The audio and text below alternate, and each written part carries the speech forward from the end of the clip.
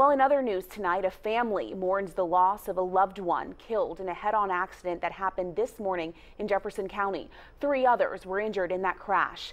WIAT 42 News reporter Stefan Dingle joins us live from Children's of Alabama, where 2 children are recovering tonight. Stefan. Alex, that's right. 2 children ages 2 and 3 years old are recovering in serious condition here at Children's of Alabama now. That man that was in the other vehicle, he was airlifted to a nearby hospital where he is said to be in critical condition tonight. Now, this all happened just after 11:30 this morning when deputies responded to Birmingport Road near Amanda Lane in Sylvan Springs.